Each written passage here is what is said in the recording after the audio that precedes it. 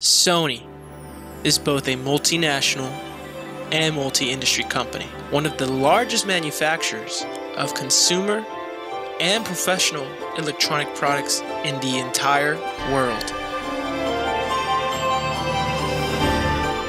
The company holds first place in being the largest video game console company, alongside with it being the top video game publishing company in 2020. The company is also proud of being the largest music trademark company that owns sizable amounts of music and music videos, all of it with its rightful copyrights. Overall, the Sony Corporation is one of the most complete multi-industry media companies. But Sony didn't just become a multi-industry company overnight. For us to be able to understand how the company became an industry-leading company, let's look back on its history and capture its life-changing moments.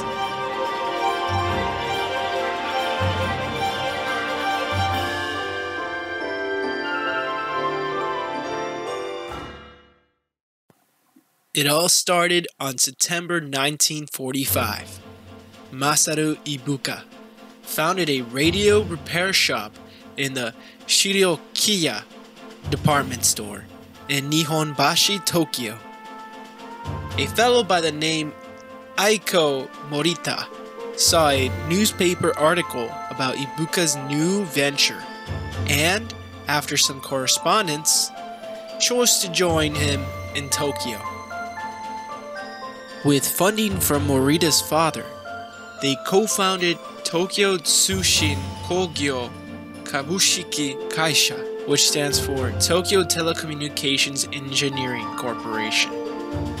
In 1946, with about only 20 employees, the initial capital of 190,000 yen, this is the beginning of Sony.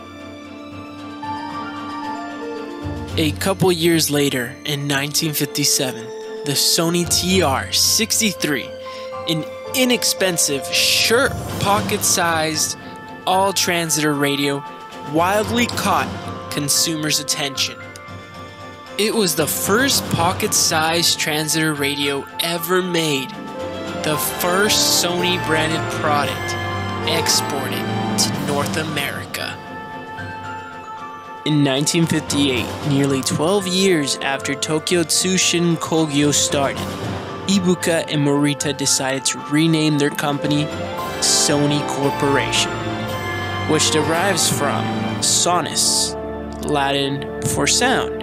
After 2 years of renaming the company, Morita founded Sony Corporation of America in 1960, and in the following year, of 1961, the Sony Corporation was the first Japanese company to be listed on the New York Stock Exchange in the form of American Depository Receipts.